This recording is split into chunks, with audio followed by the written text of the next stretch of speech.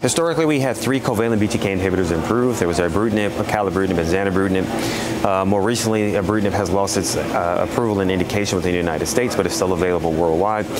As a whole, efficacy of these three covalent BTK inhibitors has always been presumed to be equivalent.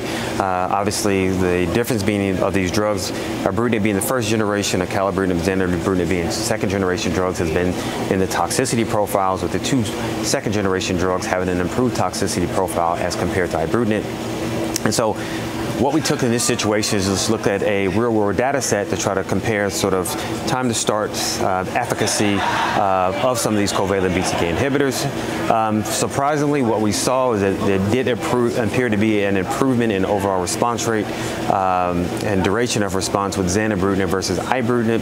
Some of this could be confounded because of the situation with Ibrutinib, because of toxicity. Sometimes patients will start or be discontinued on this medication and switch to another medication. So that could account for some of the differences.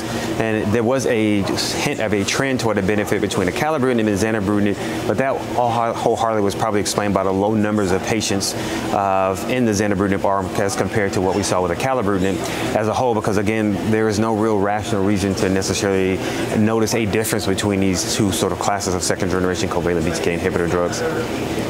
As we move along and get more real-world data sets and more real-world information, we will be able to tease out some subtle differences between the two drugs.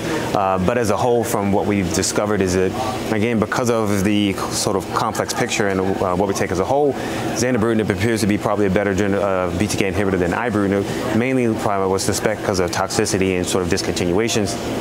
And it seems to be, again, as we suspect, to be equivalent as a second generation BTK inhibitor to Acalabrutinib in this patient population.